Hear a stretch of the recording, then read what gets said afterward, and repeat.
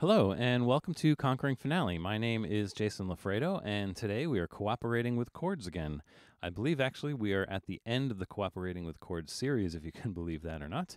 And today we're dealing with polychords. Now, polychords is not something that is natively supported in Finale, so you're going to have to do some hacks, and I'm going to show you a few different ways to do this.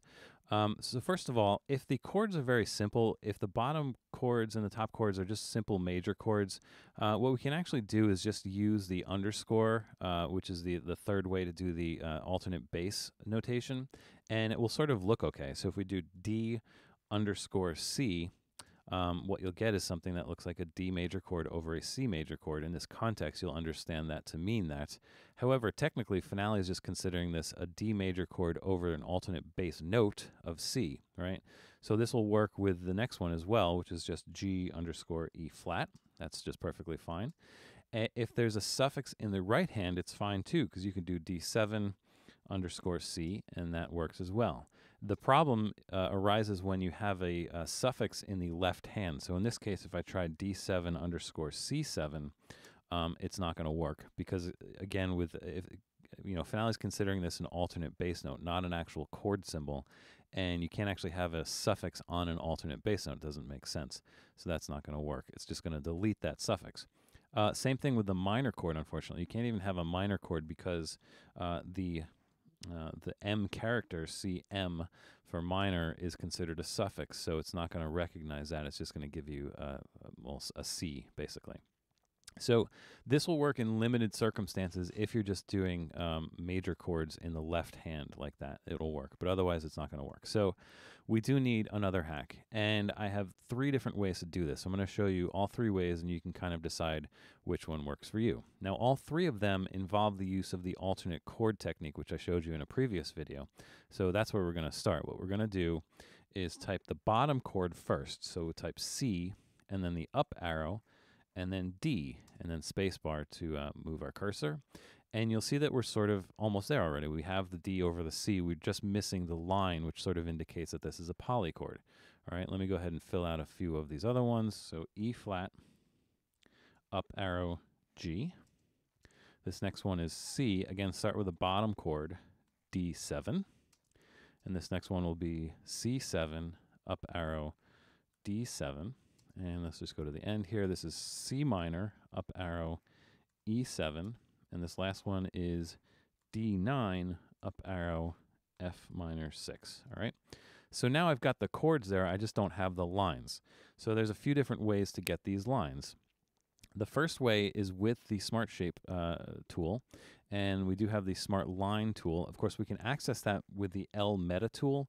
I don't like doing this, though, because when you hold down L, you can't actually constrain the dragging to the horizontal. So preferably, you would actually select the tool from the palette, and then when you hold down the Shift key, Finale will allow you to simply draw a horizontal line. It won't angle that line at all when you try and move it. Otherwise, it's difficult to get a horizontal line. Now, the trick to this is that you do have to be very precise about where this line goes. It's very easy to get it not quite in the right place, so you will have to kind of make some adjustments here. But this will work. And as you can see, I'm filling in some more here, and everything's good. Again, it's just a little finicky because you got to get that line in exactly the right place. All right, so that's one way to do it. The other way to do it is with an expression. Now, the advantage of using an expression is that it's a little bit easier to nail down that positioning exactly. So the way I'm going to do this is I'm going to create a new technique text that's just going to be 2 underscore characters. And I'm going to make sure that my positioning is exactly where I need it to be. So I'm going to uncheck that Use Technique Text category positioning. We want to center justify. We want to just center of all note heads. And where it says vertical alignment, what we want to do is choose the staff reference line. This way we can pin the offset to the top line no matter what.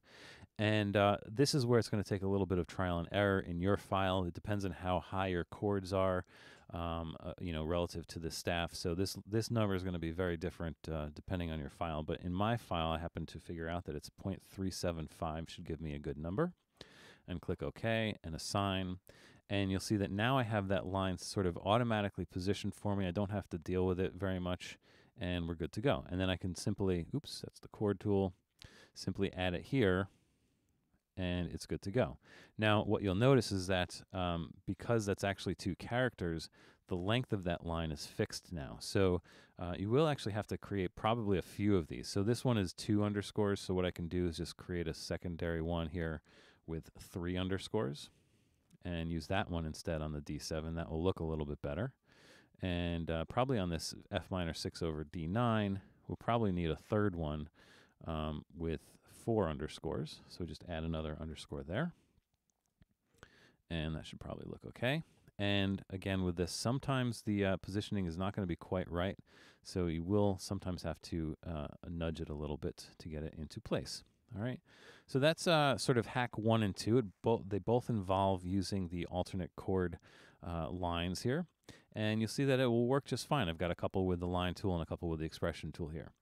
The disadvantage of both of these ways of doing this is that when you move your chords now, if I were to move the chord baseline, look what happens. It does not move those other elements because those other elements exist in other tools, right? So unfortunately, the huge disadvantage to this is that you can't actually move everything as a unit. In fact, even if you try and grab everything, you're not going to be able to because they exist in different tools. And as we know, even with the selection tool, we can only drag one thing at a time. So it would be kind of, tedious to drag 3 different things here with the selection tool. So all that being said, I'm going to show you one final hack version of this, and I'm just going to very quickly delete all of this so we can start over. And that is to do this all within the chord tool. Now the trick to this is that instead of creating an expression to use to make that underscore character, we're going to create it as a suffix. So let me just type a chord in here so I can get into the suffix editor here, or the suffix selection dialog box. And I'm going to create a new suffix, okay? Now, what the suffix is going to be is simply 2 underscore characters, very similar to the way I did this in the expression tool. So the first one's going to be an underscore. And again, with these values, I happen to find out in this particular default document chord suffix library, it's best to put a vertical offset here of 0.01 for all of these underscores, right? So now I have 1 underscore with a 0.01 vertical. I press next. I'm going to add a second underscore, again with a 0.01 vertical offset, and click OK. And now what I've created is a suffix that's just that underscore character, right? And what's nice is that you can add it to your chord, and you'll see that it will sort of go after the chord as a suffix. But the thing about the way you enter chords in Finale is that it's possible to add a suffix without the root. So I could simply type 7, for example, to get that 7th suffix without the root, which is kind of handy. So if you see where I'm going with this, what we can do, combine that with the alternate chord technique. So type the bottom chord, press the up arrow, and then add a suffix. Now, you do have to take note of what ID that suffix is, because we can type the suffix directly by using the colon key, and I happen to know that that was the 178th suffix, so I can type colon 178, press the up arrow, and you'll see that it will create that line above the bottom chord. And then from here, I can type D. Now, the issue with doing it this way, as you can clearly see, is that that top chord is going to be too high. And the reason for that is that Finale is considering the spacing as if there was a chord root here, okay? However, I'd still prefer this because, as you'll see as I'm going to continue on with this, so we're going to do E flat up, colon 178, up G, go to the next one. Now, this is going to be similar to the expression where you're not going to have or you're going to need more than one line. For example, this one's not going to be long enough. So let's go back here and actually create a second one. And actually, while I'm at it, I'll create the third one too. So duplicate this one and edit it, and we're going to add another underscore. So there's the second one. Let's add a third one, again with a 0.01 offset. Okay, so now we have that suffix with 3 underscores. Let's add a third one with 4 underscores. Edit. Next, next, next. Underscore, again, 0.01.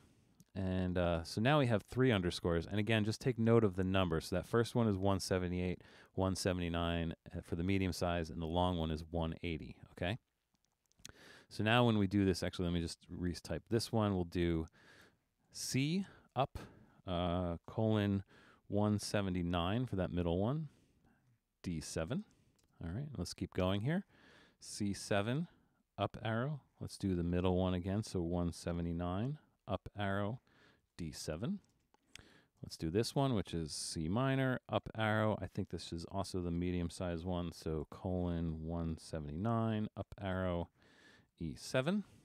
And then finally, this one I'm probably going to need the long one, so we'll do D9, up arrow, colon 180, up arrow, F minor 6, right? And so now we've got the chords in here with the obvious problem that the top chord's a little bit too high. Well, once you have them all typed in here, it's actually simply a question of selecting them and then with the shift key held down, just dragging them down into place all at once, just like that. And now we have polychords using suffixes as the dividing line between the chords, right? Now, as you can imagine, the reason why I did this is because now in the chord tool, when I move the chord baseline, everything will move all at once, which is super, super handy and really important. And even if I had to drag one chord, so remember that each of these polychords are sort of 3 elements. So if you lasso select that whole situation, you can drag all of them around in concert like that. So that's another advantage of doing it this way. All right, so this is my preferred method. It's actually creating a new suffix with the underscore character, but there's some other ways to do this depending on what you need to do, how simple it is, and all that stuff. So, all right. So I hope that's helped. That has been the Polychord hack. And again, I think this wraps up the Cooperating with Chords series. It's been a long one, so thanks for sticking with me for it, and I really appreciate it. And come back soon. Hopefully, I'll have some more videos in a new category coming up not too long from now. So, thanks for watching, and I will see you soon on the next video.